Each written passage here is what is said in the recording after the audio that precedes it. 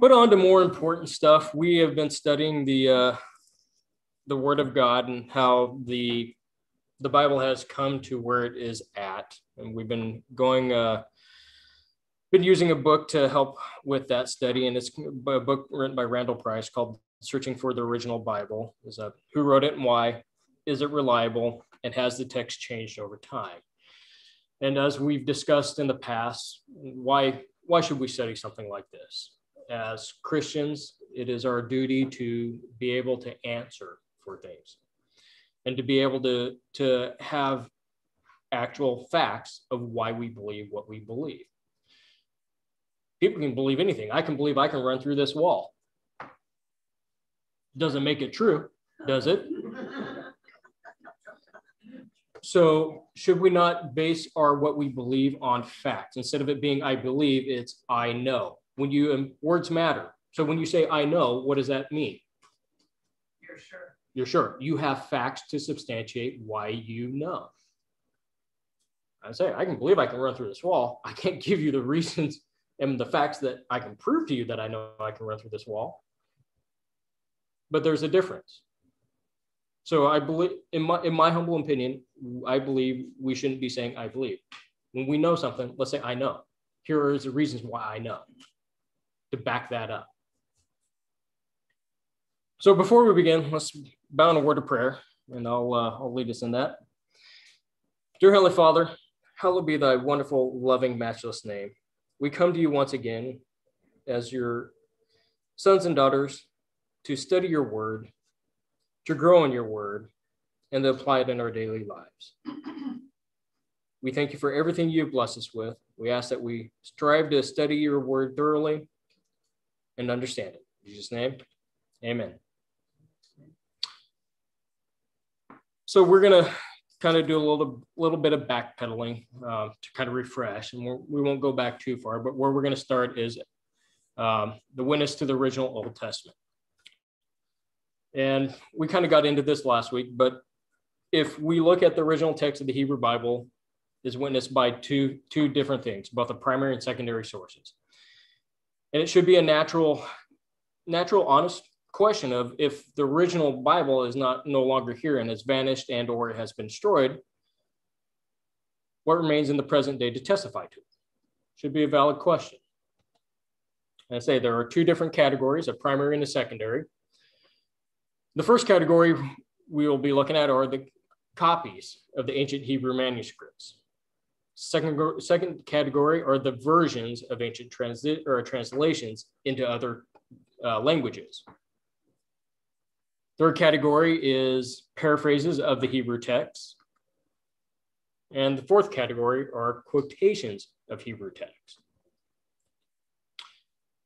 So when we look at it, we have quite a few different breakdowns. As far as the Hebrew manuscripts, we have throughout the years, as far as discoveries and archaeology, we've got the silver amulet, the Nash papyrus,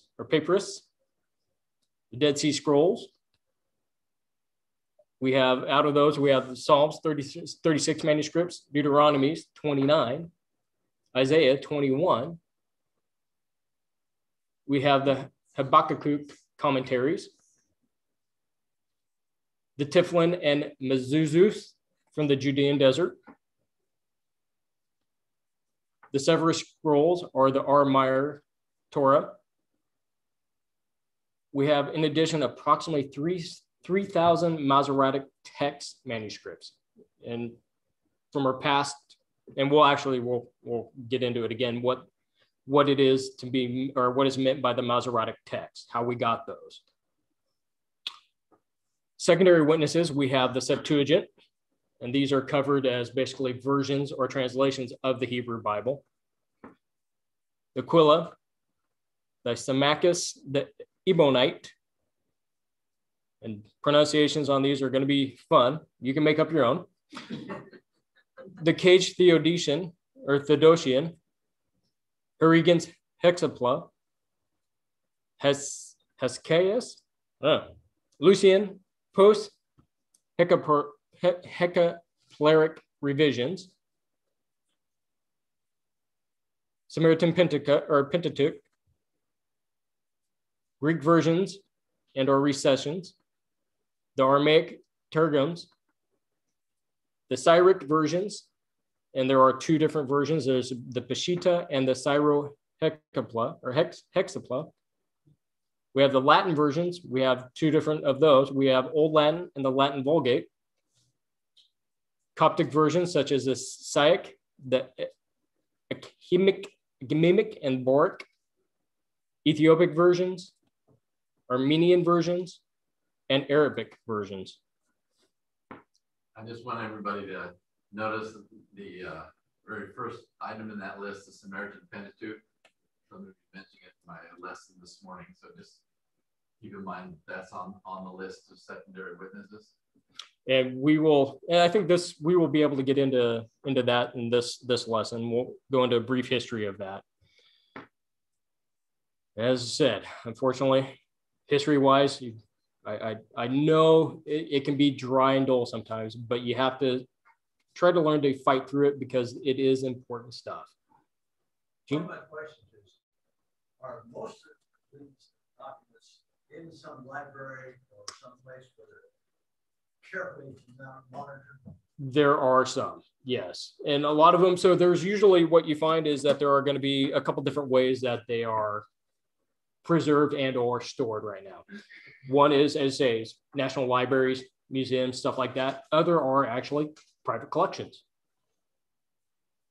That's where you'll learn that you'll find some of these that's where they were found, or some were found in markets. Just kind of somebody had them and didn't realize what they had and sold. And so somebody buys them as a private collector, and sometimes they will donate them to libraries for loan or museums for loan, but some they actually keep as a private collection. I was just going to say that, you know, it's also compounded by the fact that you have copies of these as well. Copies so of copies. Copies of the originals. You have copies of the copies, I guess you would say, and by comparing them all, you can, you know, that becomes a witness to the authenticity of the copies. Right. And that's the process of that is called textual criticism. If you have, let's say, 1,000 different versions of something, you should be able to create a standard to look at something and go back to find out what the closest was to the original based off of all those different versions. So the Masoretic texts. Although our modern Old Testaments are translated from 10th century Masoretic texts, most translations also take into account the witness of the ancient versions or translations.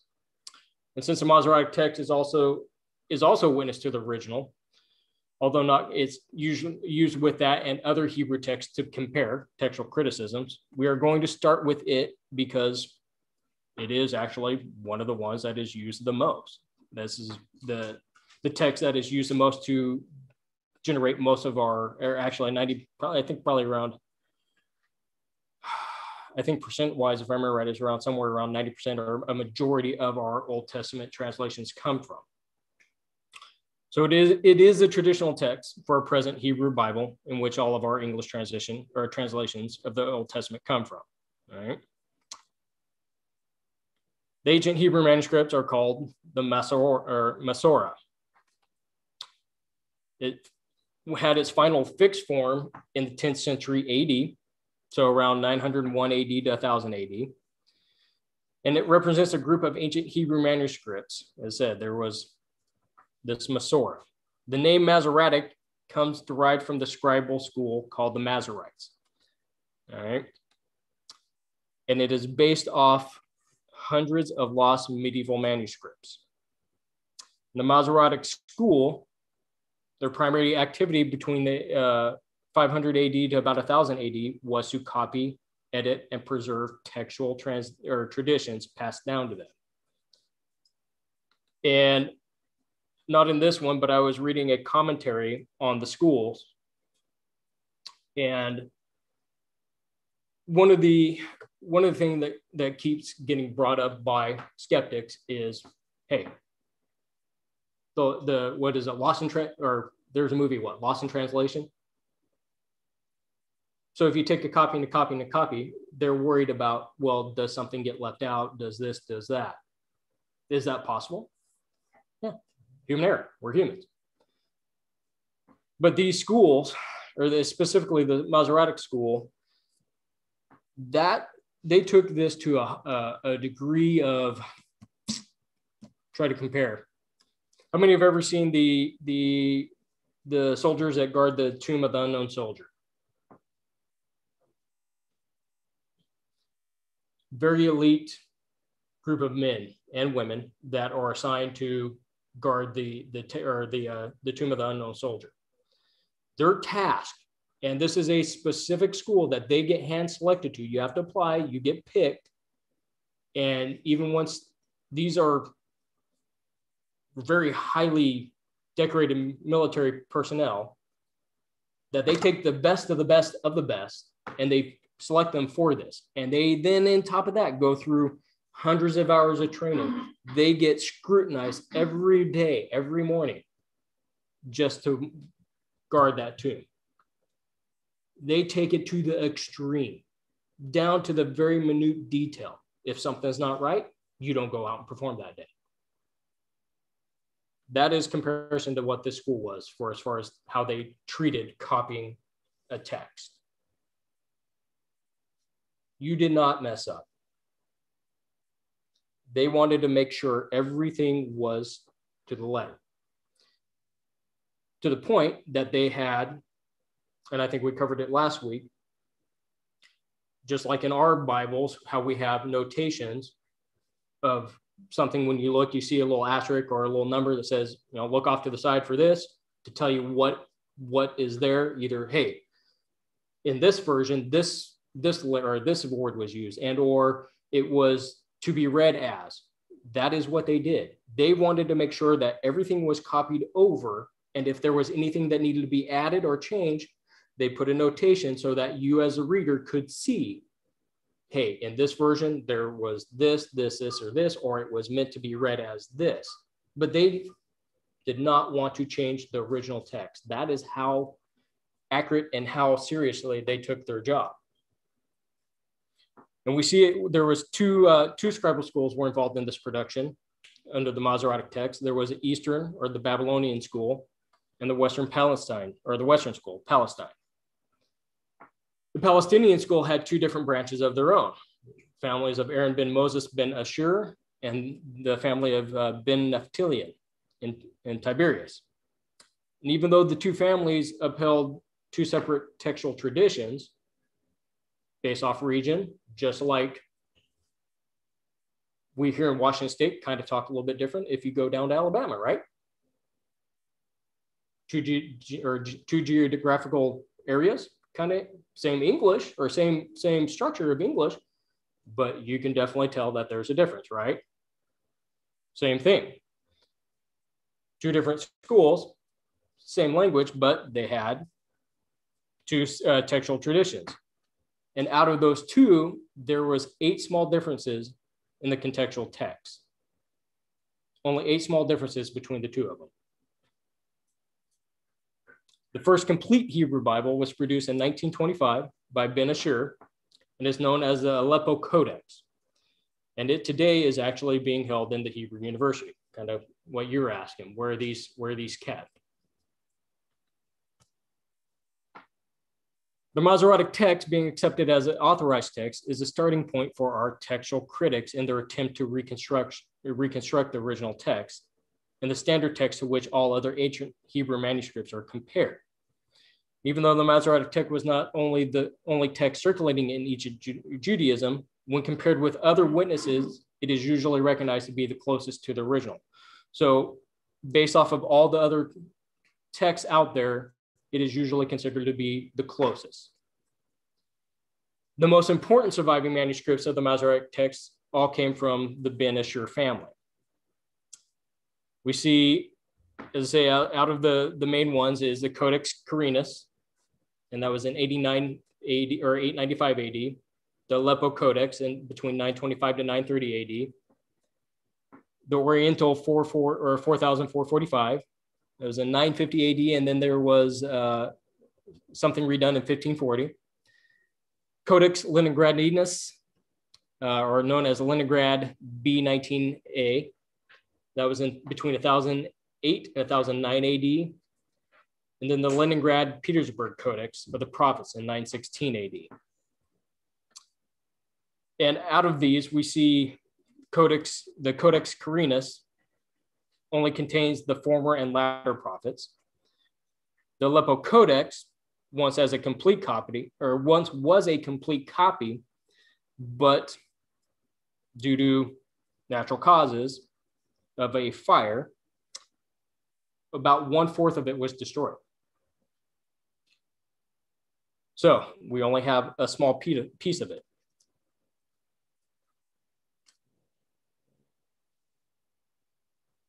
Let me get down to the further notes here. The Oriental 4445, out of that codex, it is the one that contains most of the Pentateuch, and that's Genesis 39:20 through Deuteronomy 1:33.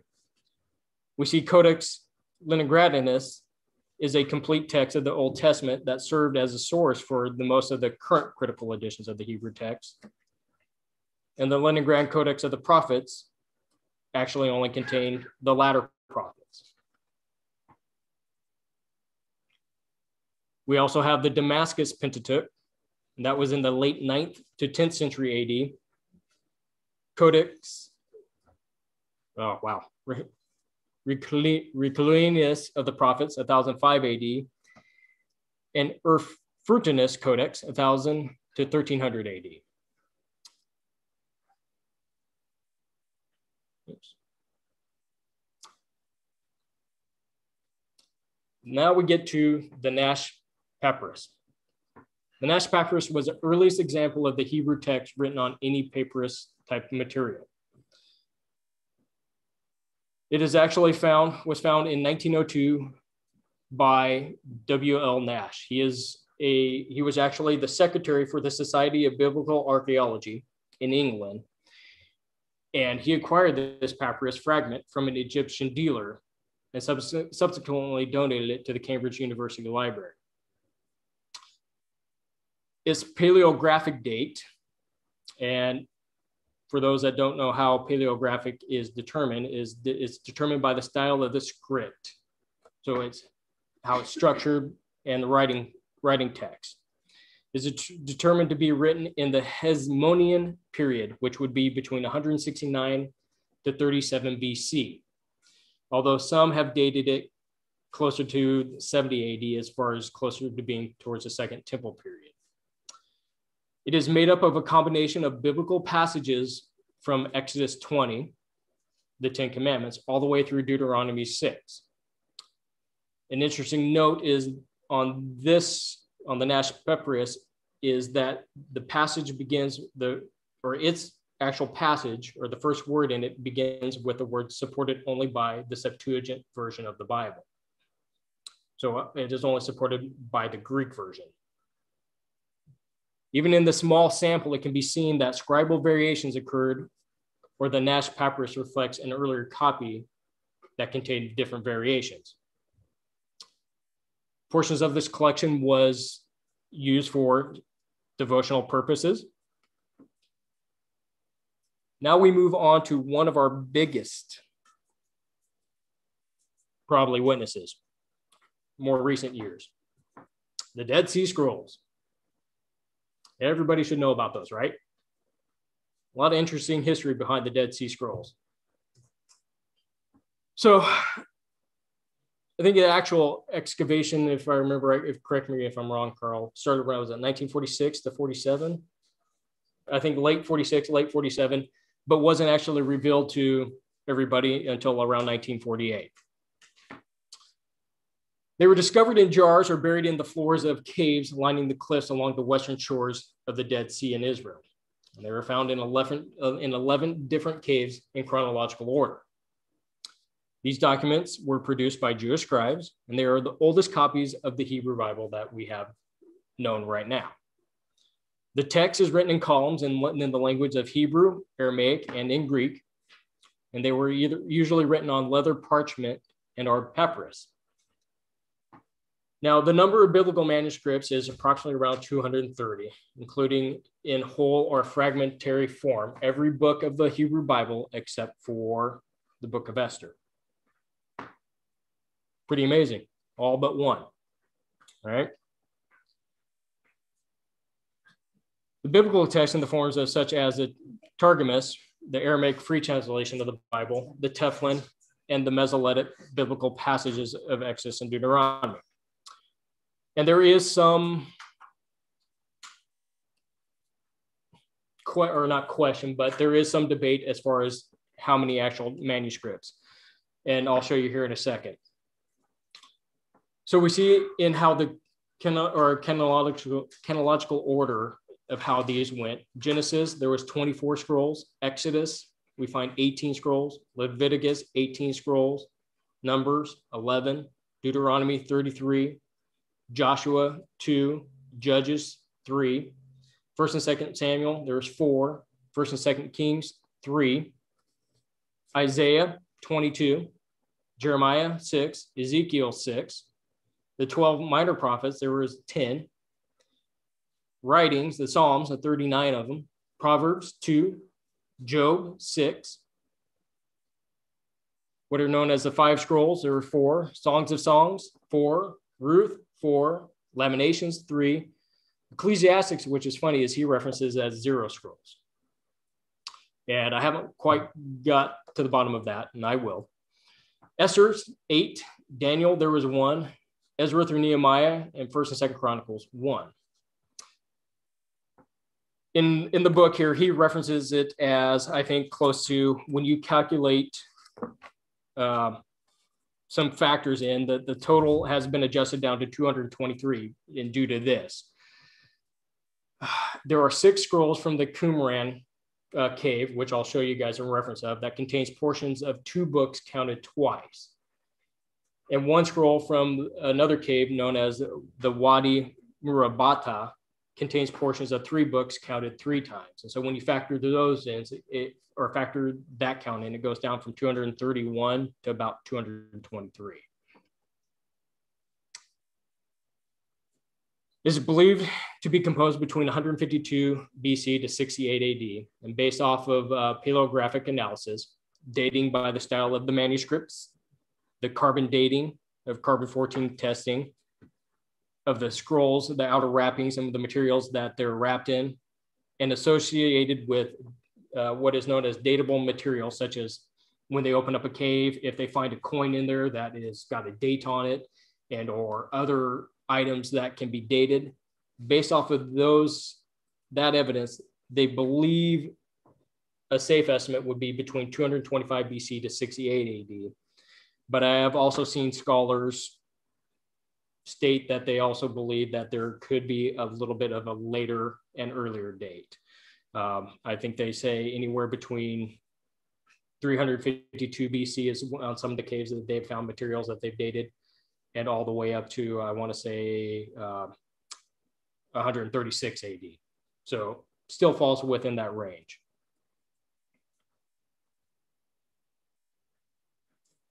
Oops, let me make sure. The Dead Sea Scrolls are the most significant single contribution of the scrolls has been their witness to the earliest known text of our Hebrew Bible.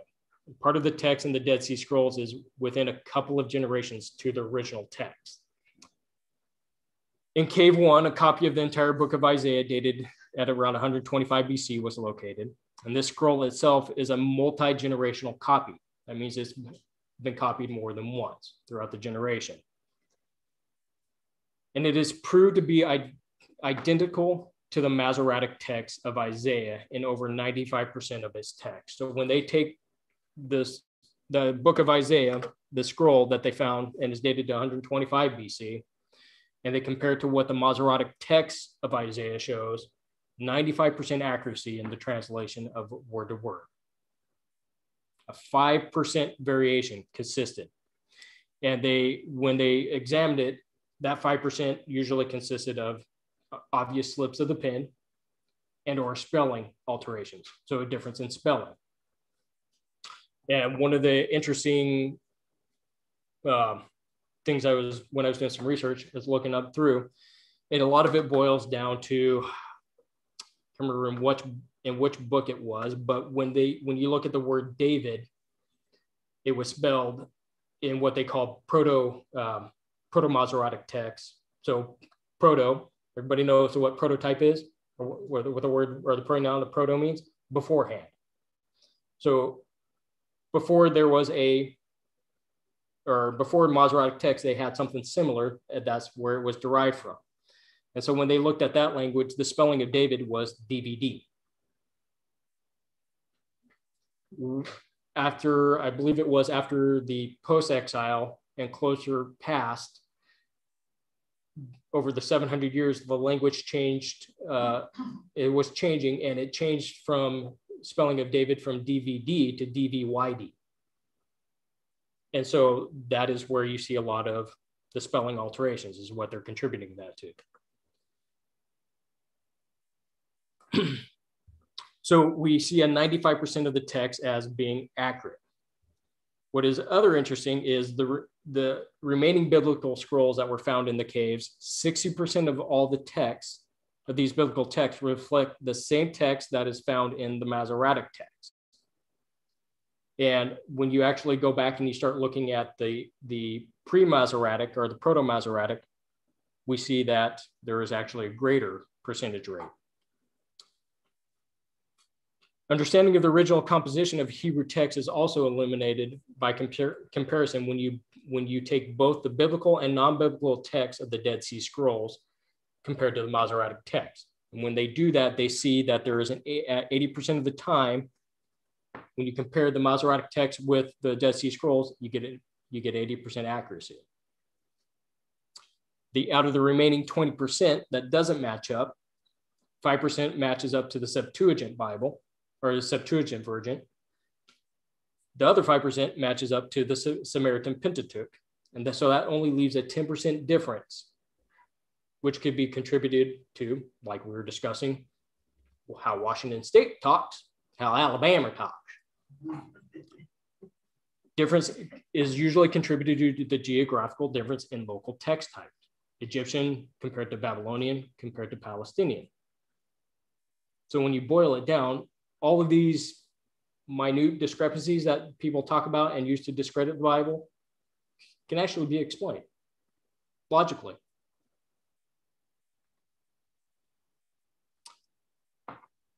So as we're talking about, you have the Qumran cave, the Wadi Murabata, and we're going to also cover some of the caves found down here in Masada. These are all along the Dead Sea. So just south of where the Dead Sea Scrolls were located, but still along the western shores, other scrolls were discovered between 1950 and 1960. The last one was actually discovered in 2005. These texts are often handled differently from the Dead Sea Scroll because they come from different time periods, so therefore created by a group of Jews distinct from the sect that produced the Dead Sea Scrolls.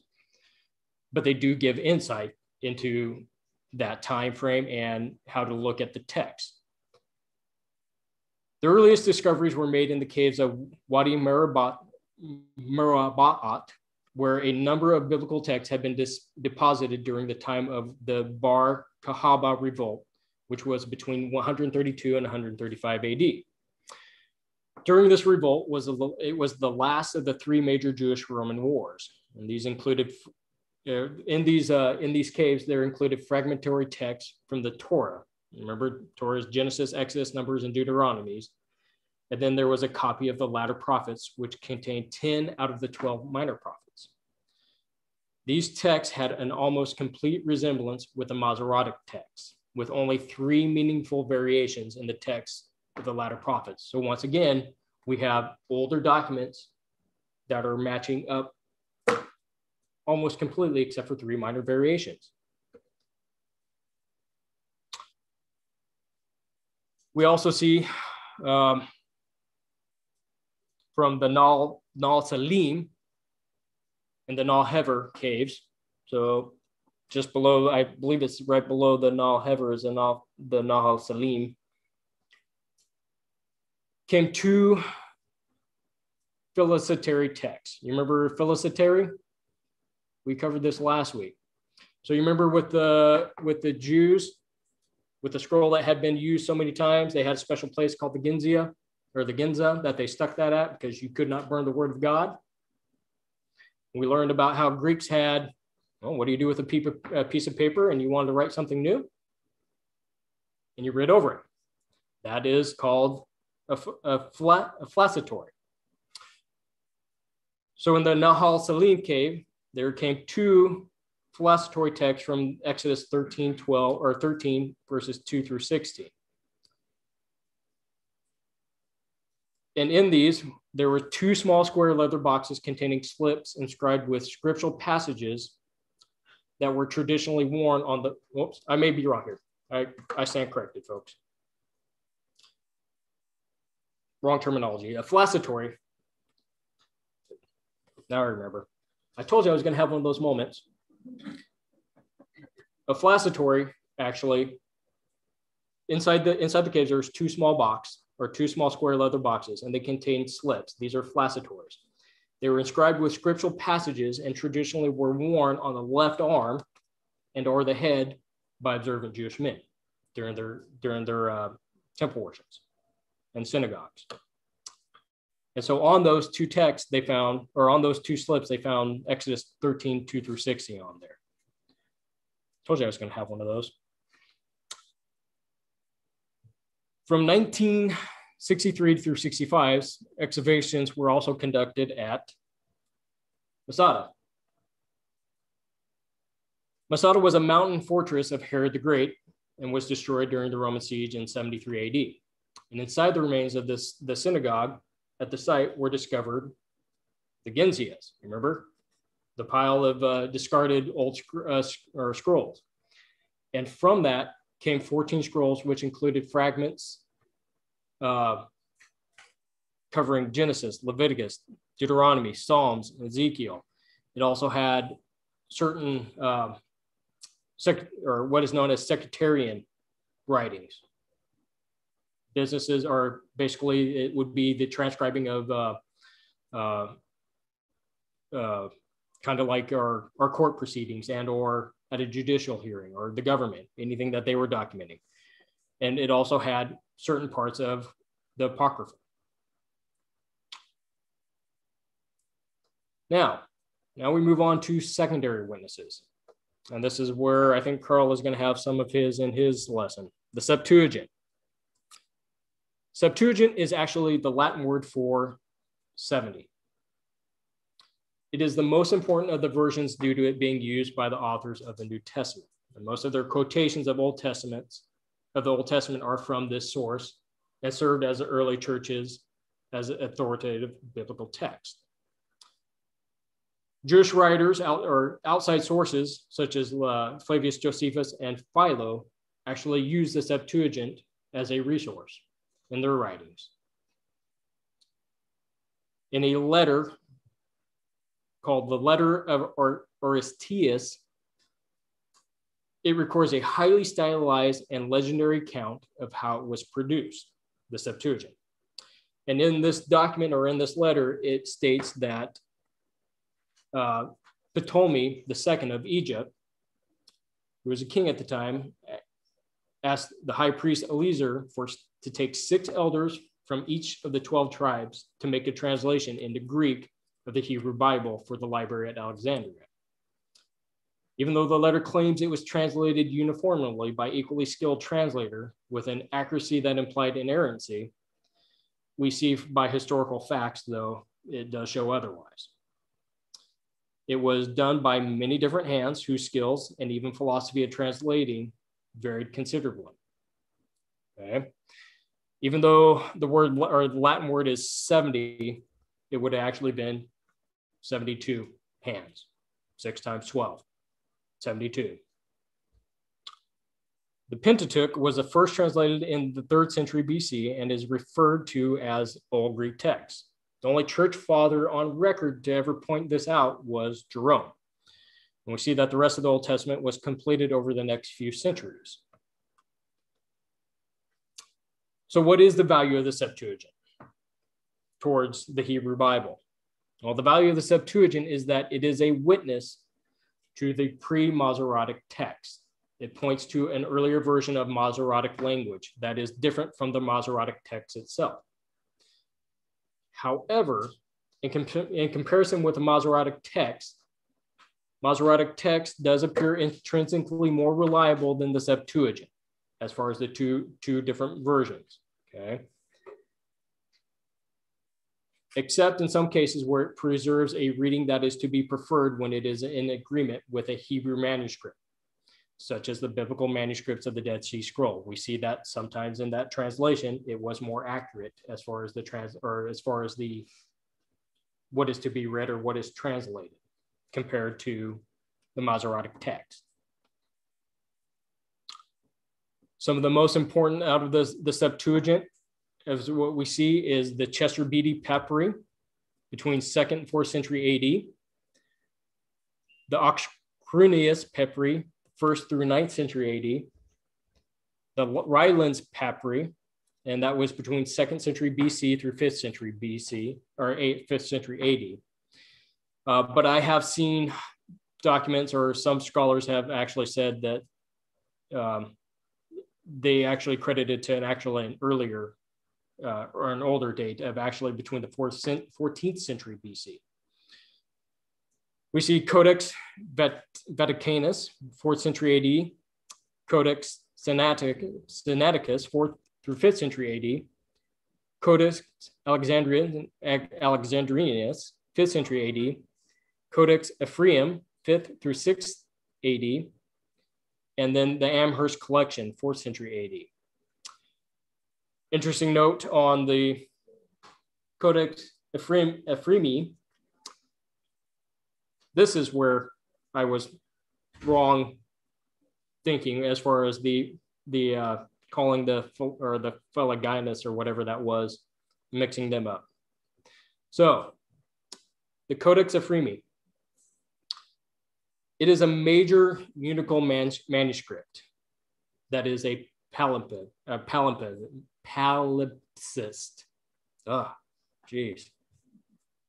So a palimpsest is actually what I was describing earlier. That is where a piece of paper in Greek, or back in the Greek times, if they had a papyri and they wanted to reuse it, they just scribbled it out like a pencil and then wrote over it, right? So its text was erased in around 12th century and was written over with a sermon. So some preacher out there, could you imagine? You pick up this piece of paper and you scribble out everything and erase it and then you write over it. Come to find out, it originally contained the complete Old Testament. That is what actually happened on this piece of paper. It now only has portions of Proverbs, Songs of Solomon, Job, and part of the Apocrypha. So by a process of, I believe it's UV lighting and some other process that they use, they can actually see what was written below it, and they still have captured that portion of it.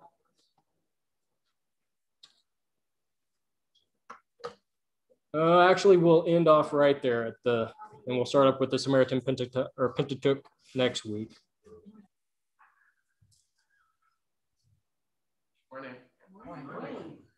Scripture today is from John chapter 4, verses 23 through 24. Get ready for Carl. The hour is coming and now is when the true worshipers will worship the Father in spirit and truth, for the Father is seeking such. Okay, to worship him. God is spirit, and those who worship him must worship in spirit and truth.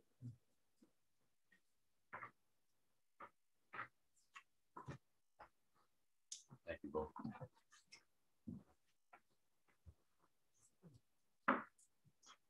I need to get a more readable text. We don't do cursive in my generation. Maybe I just picked a different guy to do it. The older generation. Hey, at least he's speaking the truth. There you go. And in love. All right, well, welcome everybody. Glad you're all here. It is good to see more and more people being able to get out and worship all together with us. So thankful for that. And as we get started, as I've been doing for the last while, is having a scripture about love. And this one is Matthew 22, 37, 38. You shall love the Lord with your God with all your heart, with all your soul, and all your mind. This is the first and great commandment. This is going to be associated with scripture the Bo just read for us, and also we'll see how it fits in to the lesson as we proceed on. We're continuing talking about the person, Jesus. Jesus of Nazareth. We always think of him as being the Son of God, or being God, divine, and able to do miracles and all those things. But sometimes we forget that he was a man like you and me. And that's what we've been talking about, his life, kind of with a view towards his humanity. And last week we talked about John the Baptist's testimony concerning Jesus, where he said, he must increase. Jesus must increase, and he says, I must decrease. But anyway, Jesus begins increasing. His ministry is ramping up, and he's been baptizing in the area of the southern end of the Jordan River near the Dead Sea.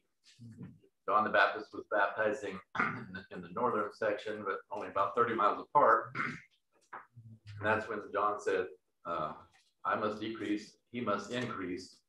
And then Jesus leaves for Galilee. We ended up with Jesus leaving for Galilee, and he's heading up to this beautiful area of what we know as Israel or Palestine.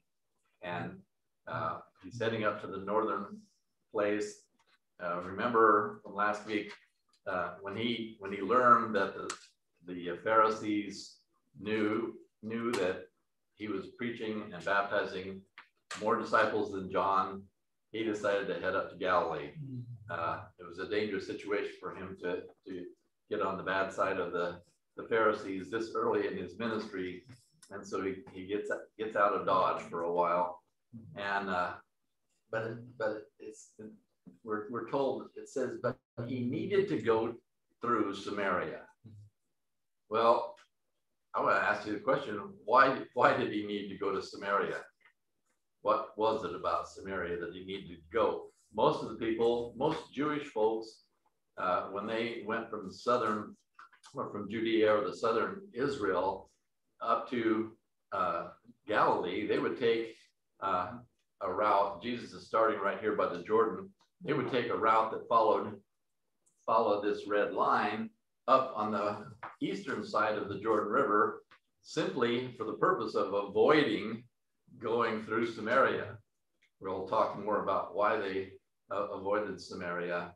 Well, we might as well just talk about it now. Samaria was, the people of Samaria were people that are comprised of two groups of people, really. When the nation of Israel was taken into captivity in Babylon 500 years before this, actually almost 600 years before this, there were some people that didn't get taken off into captivity. They left for lack of a better term, the lower echelon of society. They didn't want them up in Babylon, and so they left them there.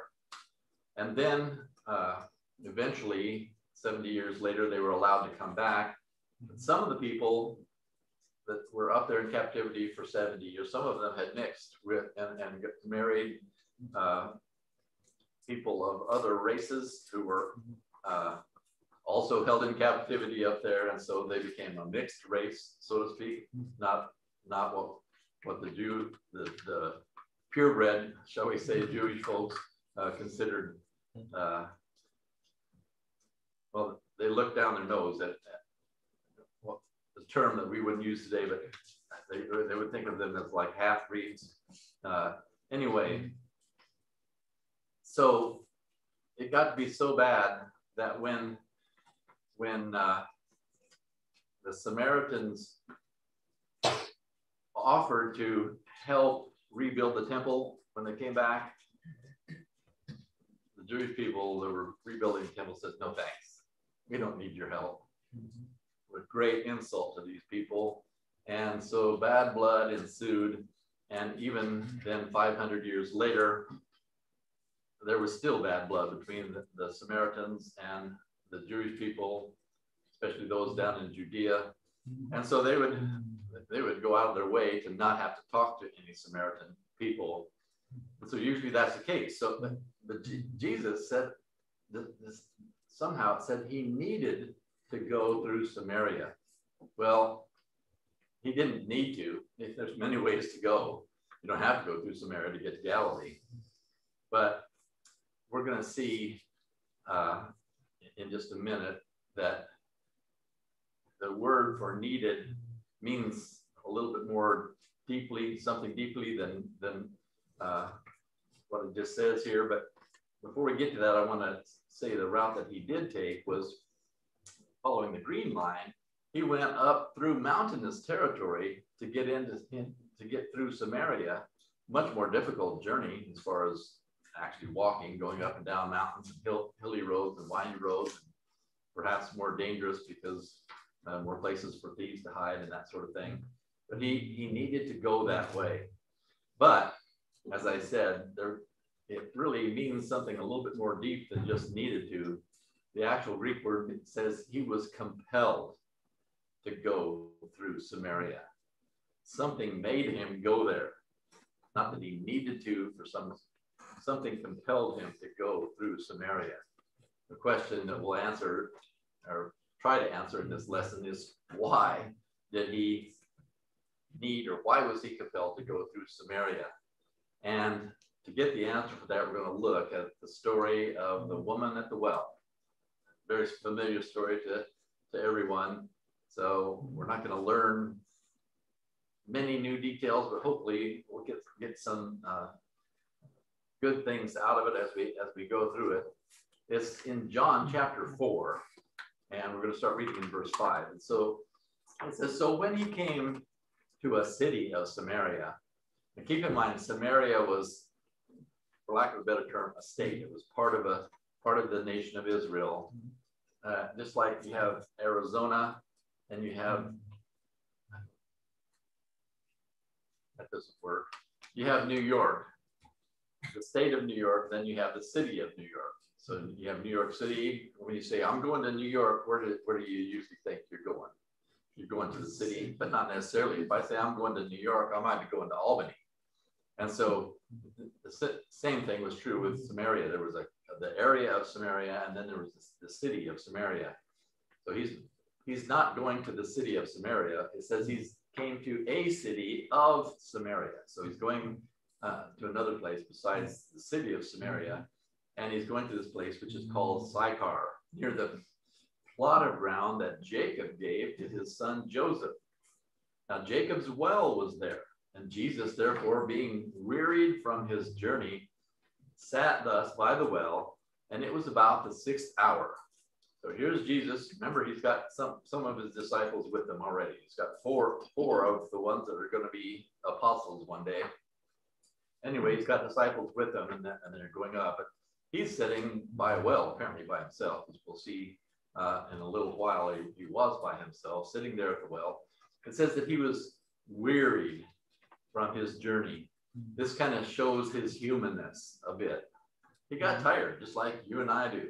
He had walked 30 miles or so, 20 miles. You know, if you walk that far, you're going to be tired. And he was sitting there and being weary. And it was about the 6th hour, which in the Jewish time, the 6th hour was noon. What do you usually do at noon? You eat something. And so he was not just tired, but he was also hungry. We're going to learn in a little bit that his disciples were off into the city to get food. So he's tired, he's hungry, and we're going to see that he's thirsty as well as we go through this story. So he's a human being, just like the rest of us. And it says that in verse 7 that a woman of Samaria came to draw water. And Jesus said to her, give me a drink. for his disciples had gone away into the city to buy food. Then the woman of Samaria said to him, how is it that you, being a Jew, ask a drink from me, a Samaritan woman? And so you see a hint of this bad blood already. As we look in here, the woman is surprised. You're a Jewish fellow. What are you talking to me, a Samaritan, and a Samaritan woman at that? Well, right now, people out there in cancel culture land would be saying, hold on here. This needs to get taken out of the Bible right here, because the Jews were obviously racist. They didn't want to have anything to do with the Samaritans. And so we need to get a pair of scissors, don't we? Get a pair of scissors and cut that out of the Bible, because can't have racism in the Bible. We can't have racism at all. And so we got to get that out of here. And so when you do that, here's what it's going to look like.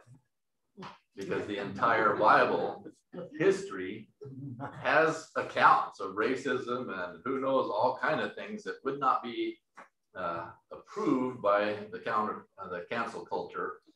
And so I just want to take this little side note, because you're going to be hearing stuff.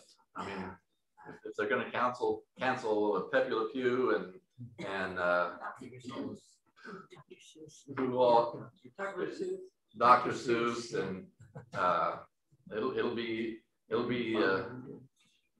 Roadrunner and Wile E. Coyote. You know, you can't be dropping animals on top of people. You know. How about Weaver? Everything is going to get canceled pretty soon. Then they'll have to cancel. But anyway, that's kind of a side note where we are. But the Jews were in fact racist, but then so were the Samaritans. They didn't like each other. And so this woman says, what are you doing talking to me, a Samaritan woman? Well, this woman has 3 strikes against her right from the very beginning. First strike is she was a Samaritan. Bad blood between the Samaritans and the Jews. And that's strike number 1. Second strike was she was a she. Now, that wouldn't go over very well today either. But in their culture, men kind of avoided talking in publicly with women as much as they could. I don't want to get into the reasons why. In fact, I'm not even sure I know all the reasons why. Part of it is perhaps it didn't want, it didn't look right for a man talking to a woman, not his wife, or similar to things that go on in the Arab world today. But bottom line is, in that culture, men didn't talk to women that much, unless they knew them really well. So there's strike 2. Strike 3 was this was an immoral woman.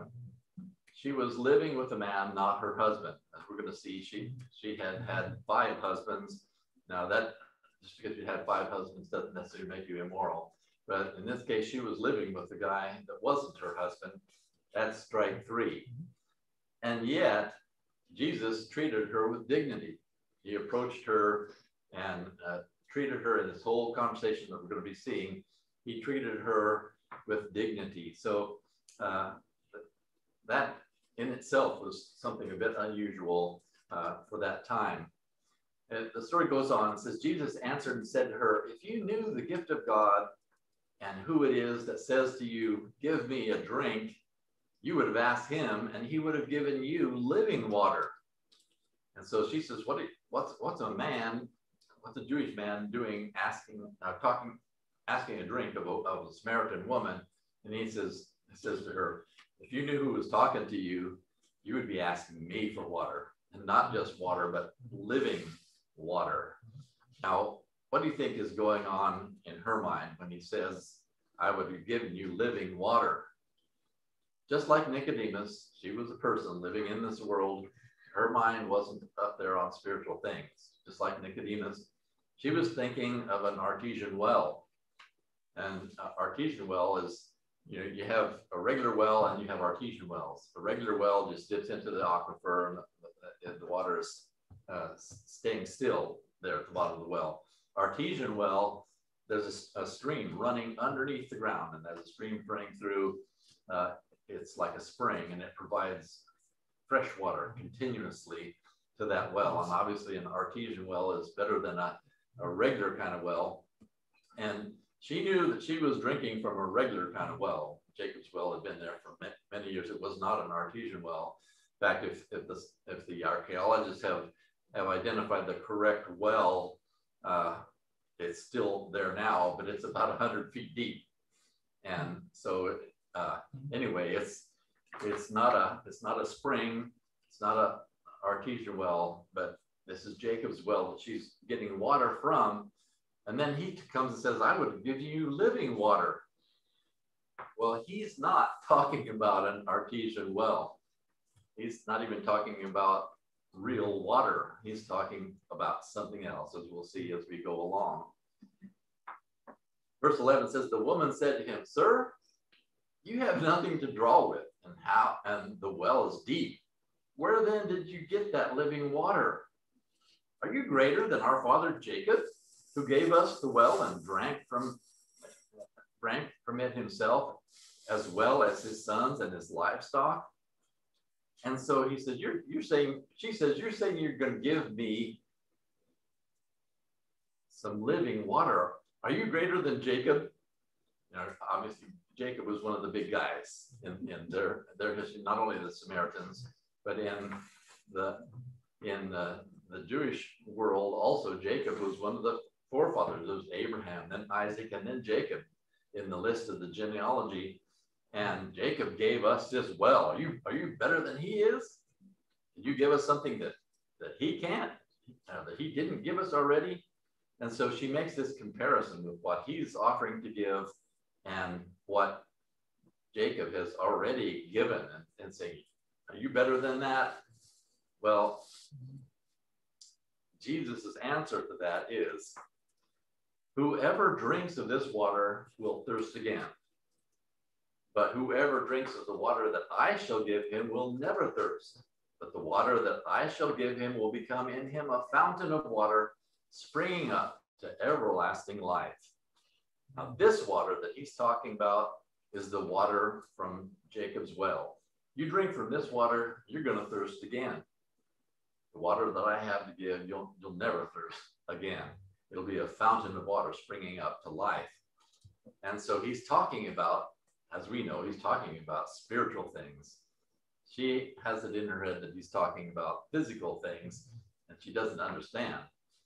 But Jesus answered and said to her, whoever drinks of this water will thirst again. But whoever drinks of the water that I shall give him will never thirst, but the water that I shall give him will become in him a fountain of water springing up into everlasting life. This is spiritual water that he's talking about, spiritual life. But she is not getting it. What she says is, the woman said to him, sir, give me this water that I may not thirst or come here to draw. I don't want to have to come back here every day or more than once a day even to get water for myself, my family, and the animals that I have. Where is this water you're talking about that I'll never have to thirst again? And so she's still thinking physical, like Nicodemus. Remember Nicodemus a few lessons back, how he didn't understand about being born again and going back to his mother's womb, and he was all confused about that. Well, she's not confused about this living water. It's time to wake her up. So Jesus, instead of just throwing a rock at her or shaking her or something, he decides to ask her a question that'll get her thinking in the right direction. Notice how smart he is and how intelligent and how he tries to read a situation. Now, he had an advantage, as we'll see as we go on, but he asked her this question. Or he says to her, go call your husband and come here. And so he tells her this. that seems like an odd thing, doesn't it? Here she asks him this question, and then he says, go get your husband.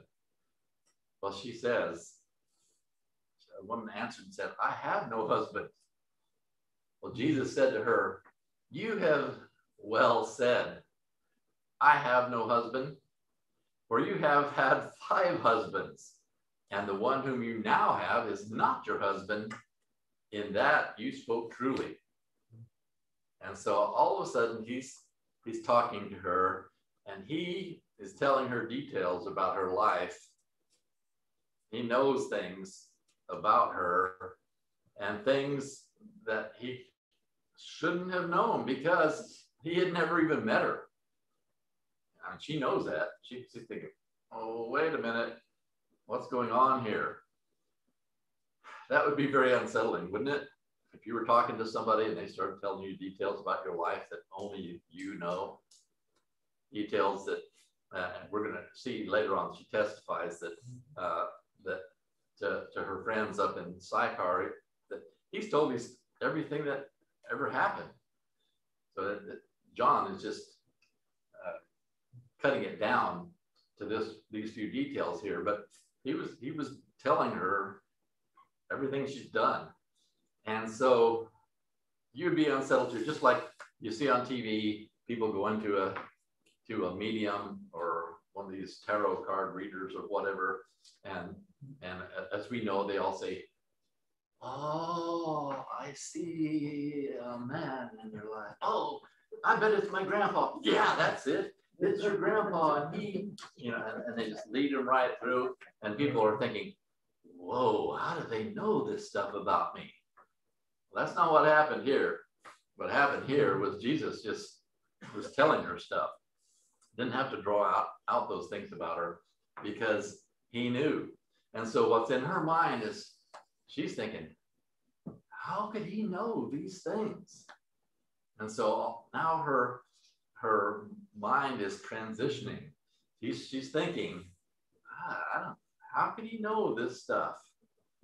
Well, the woman then said to him, sir, I perceive that you are a prophet. You got to be from God. That's what a prophet is, a spokesman for God, somebody that comes from God. And she's just like Nicodemus. Nicodemus says, we know, Jesus, we know you're a man of God. Actually, he said, Rabbi, we know you're a man of God. You can't do all this stuff if you weren't. And now she's saying, you got to be a prophet. You couldn't know all this stuff about me if you weren't from God. And so a similar thing happens with her as happened with Nicodemus. The things that he was doing, and in this case, the things that he was saying showed that this guy is not from around here. This guy is from God.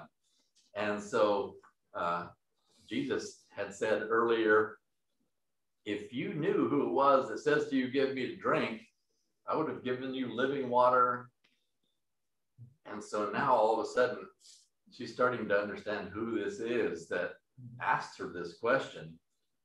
And so she's starting to get it. Oh, I'm starting to make a connection here. And so the story continues. She said, our fathers worshipped on this mountain. So just asked them a question worthy of a prophet.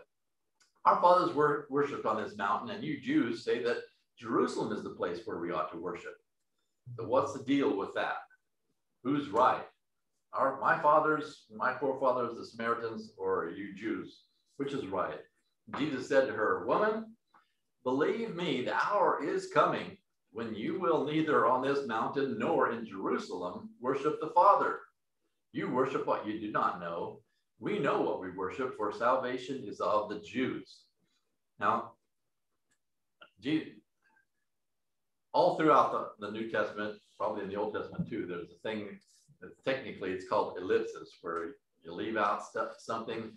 Well, when he says the hour is coming when you will neither on this mountain nor in Jerusalem worship the Father, he's not saying that nobody's going to be worshiping in Jerusalem anymore, or nobody's going to be worshiping on Mount Gerizim anymore. But what it means is you're not going to be worshiping only in Jerusalem or only on Mount Gerizim.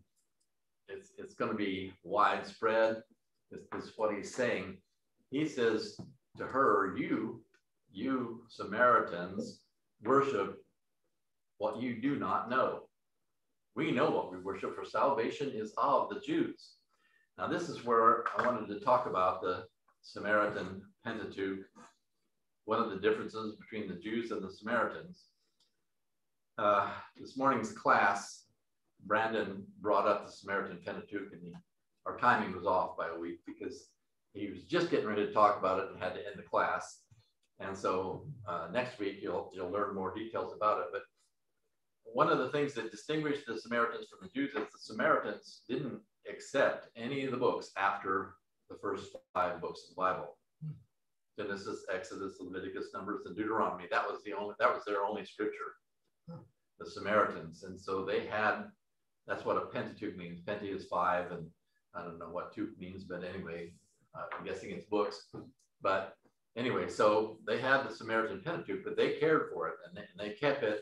That's why it makes the Samaritan Pentateuch be a very valuable testimony to the Bible and what it is, at least to the first 5 books of the Bible. And so what they knew about worship and about God things, all they knew was from the Pentateuch.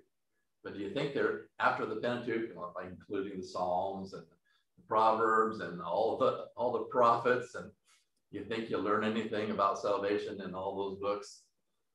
Jesus says, you don't even know what you're talking about. We know. Part of the reason why they knew was because they had the whole Old Testament, not just part of it. And so many prophetic scriptures about God and so many psalms about worshiping God and that sort of thing. And so he's saying salvation is of the Jews. Well, even she, if she had thought about it for very long, would have known that the Messiah was going to come from the Jews, even from the Pentateuch. So he's not telling her anything he doesn't know as far as where salvation has come from. Salvation comes from the Jews.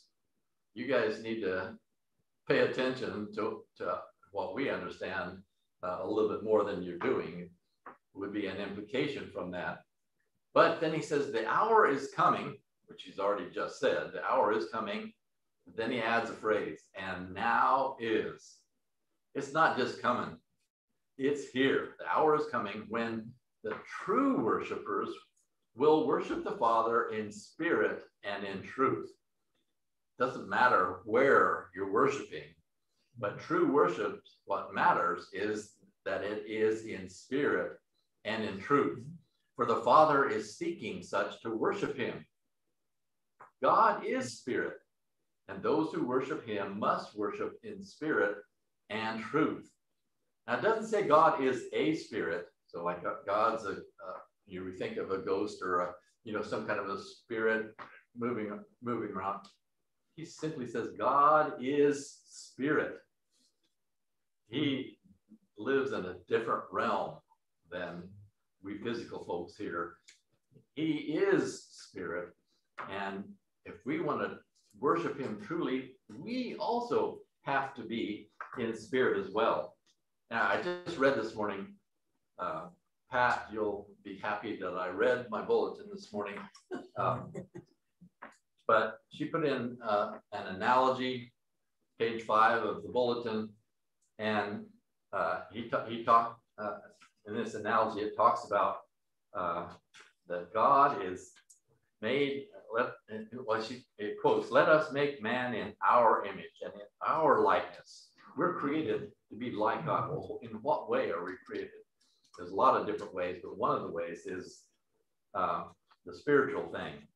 And she says in here, I'm not going to read it all. I'll let you read it. But just likewise, when a man is disconnected from God, he dies. We need to be connected with God. God is a spirit, and the way we connect with him is spiritually.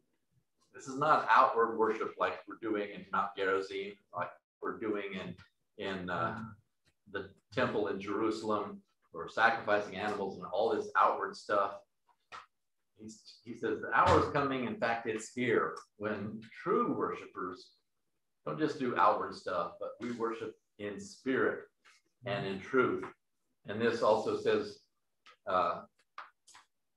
God is our natural environment.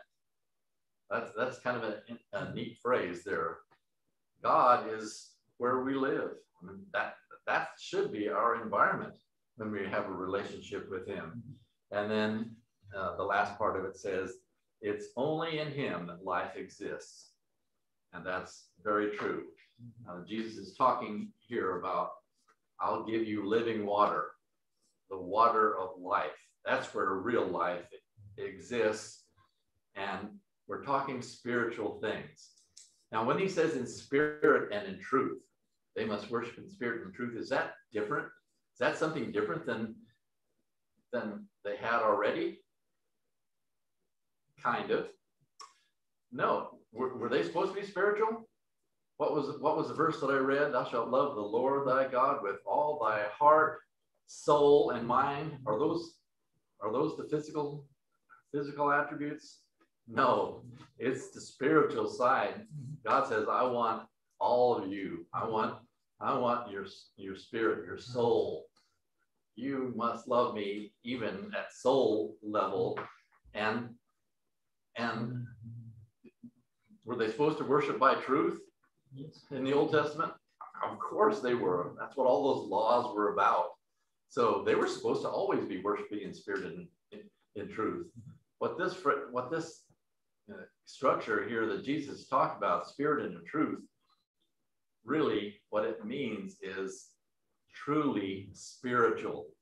We need to worship on a spiritual level. God is spirit, and we must worship in spirit. And that's what he's talking about as he talks about they not just should or ought to or might be a good idea. They that worship him must worship in a truly spiritual way. Worship in spirit and in truth. So then the woman said to him, I know that the Messiah is coming. And John adds, who is called Christ. Messiah, that's what the word Messiah in Hebrew means in Greek. All she says, I know Messiah is coming. And when he comes, he will tell us all things. He'll give us all the answers. Don't worry. I'm asking you these questions and you're telling me this stuff. She goes, I know Messiah is coming and he'll tell us everything. Well, Jesus then said to her, I who speak to you am he.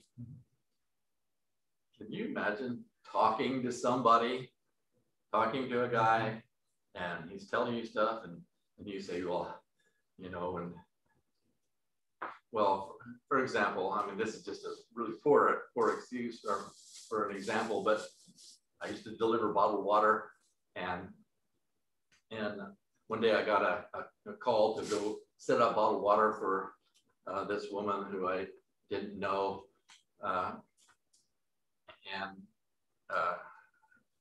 I forget what her first name was, but her last name was Marvin. And I went there, and when the guy came to the door, I started bringing the water and the dispenser in there, and I thought, man, this guy looks a lot like Lee Marvin. And so as we were going through, I said, are you related to Lee Marvin? And he goes, I am Lee Marvin. And wow, you know, you young folks might not know who Lee Marvin is, but he won Best Actor for a role in Cat Ballou, and you know, famous Big Red One. He was in a lot of movies and stuff.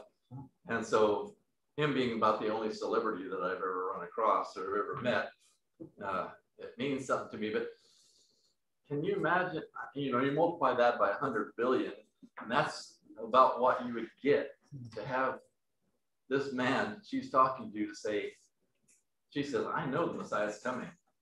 He says, I am the Messiah. You just imagine what that would be. He says, I am he. What words are that? Just gives me shivers just thinking about what it must have been like for her. But there's another way to translate this phrase. As I was reading through the Greek text, it just hit me like a brick, because it uses the exact phrase where it says, I am. It's another way to look at it is saying, I am is speaking to you.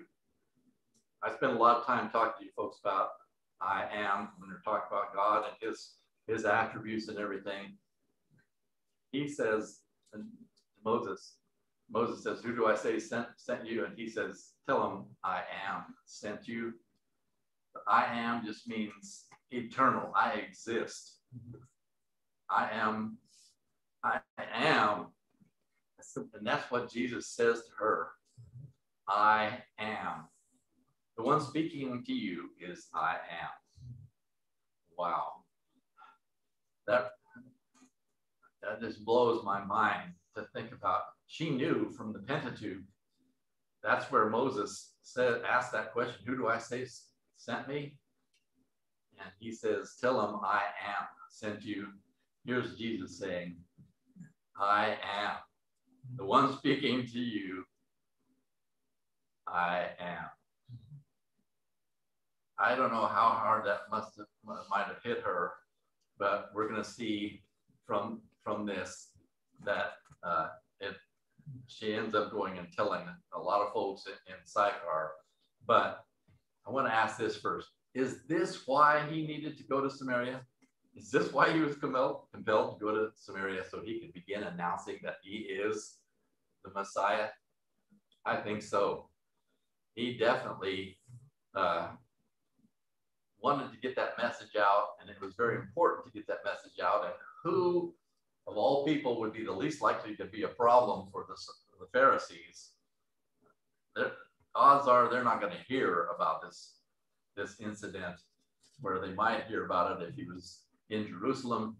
But he says to her, and he uses an ingenious way of getting around to it, announcing to her, I am the one you've all been looking for. I am Messiah. What a thrill that had to be for her. It's thrilling for me just to think about it. Well, the story is going to have to continue next week because we're out of time. And next week, we're going to see that she goes into the city, tells everybody, man, I think it might be the Messiah that I found out there. And he's told me everything I've ever done. And then Jesus goes into the city, spends 2 days there. We're going to talk about that next week. But as far as bringing the lesson home to us for today, what we've talked about today, I want to ask us the question, do we know who it is who's speaking to us? Jesus said, if you had known to this woman, if you'd known who's speaking to you, you'd have been coming to me for living water. Do we know who it is that speaks to us as we read through our Bible? We read these accounts. That's God speaking to us. That's Jesus speaking to us. His words. Do you think about that? Who it is that's talking to us when we read our Bible? I think it would make our Bible reading a lot more exciting, a lot more impactful and powerful if we would think about that. Just have that in the back of our mind all the time when we read. This is the I am. This is the great I am that's speaking to us, speaking to me as I read these things.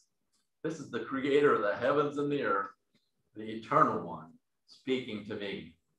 Next point, well, part of this point, if you don't know who he is, whether you know him or not, he knows you. Just like he knew this woman, knew her whole history. He knows you. Do you know him? That's the question that I wanted to leave you with. Also, Jesus is the one that offers this life, this living water. Keep that in mind. The only way you're going to get living water that you can drink and not have to thirst again, thirsting spiritually, that's through Jesus. A fountain of water springing up into everlasting life. That is Jesus in our lives. Next point, your worship must be truly spiritual. You don't have an option.